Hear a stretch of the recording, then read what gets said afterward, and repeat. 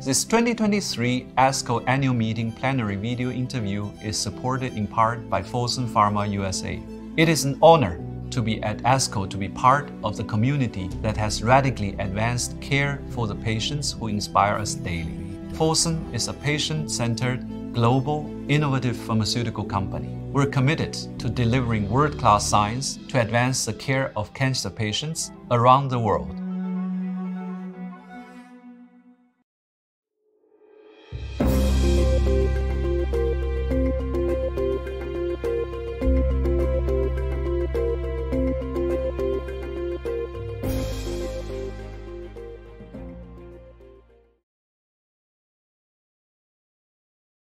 Grade 2 gliomas are often referred to as low-grade gliomas, but this really is a misnomer, as these tumors are malignant, gradually infiltrate the normal brain, and cause significant morbidity and premature death. And patients with low-grade gliomas are young, typically in their fourth decade of life at diagnosis.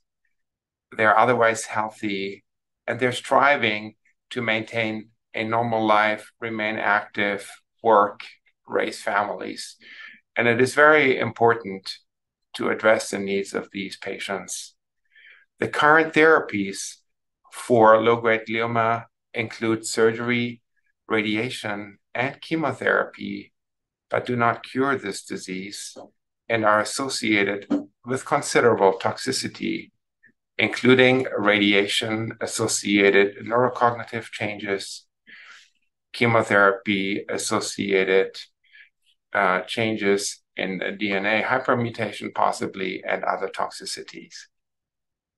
So these patients face significant disease and treatment-related morbidities and face that difficult decision when to accept these treatments for their tumor. The majority of low-grade gliomas harbor these mutations in the metabolic genes IDH, and this really provides an enormous opportunity to intervene early and change the trajectory of this disease. And the INDIGO phase 3 trial showed that targeting the IDH mutation in grade 2 glioma with an oral small molecule like vorasidenib significantly delays the growth of these tumors and the need for more toxic therapies. So it really is an important step toward less toxic, more precise cancer therapy for these young patients.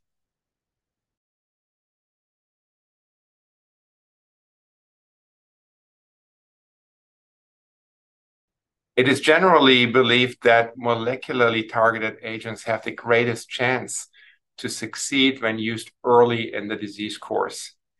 That means before the cancer develops additional mutations and builds a complete network of signaling networks and cancer cell communities. The INDIGO study focused on patients who were in the watch and wait period prior to initiation of radiation and chemotherapy.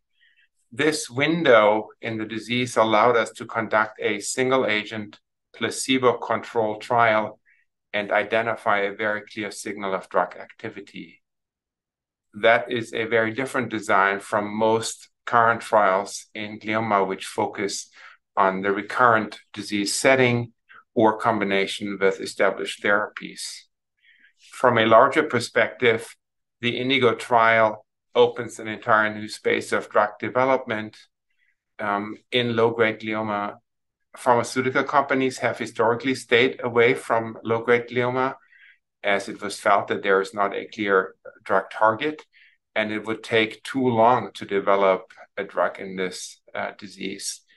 And the INDIGO trial has suggested and shown that that actually can be done successfully, and hopefully will motivate more efforts in this disease for patients who suffer from it.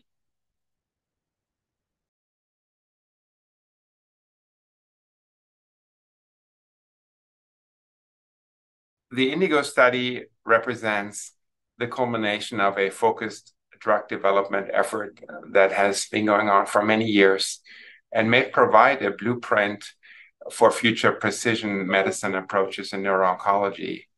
An important decision before embarking on the phase 3 trial was the decision by the sponsor to conduct a perioperative trial to make sure that vorasidenib does get to the tumor cell, inhibits the mutant enzyme, and induces molecular and cellular changes which would be expected to occur with effective target inhibition.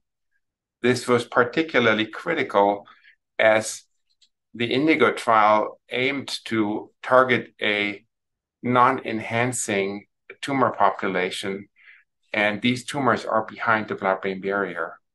So this perioperative study did indeed show that vorasidenib at the same dose that was subsequently used in the INDIGO trial reduced the concentration of the critical metabolite by over 90% in the tumor tissue.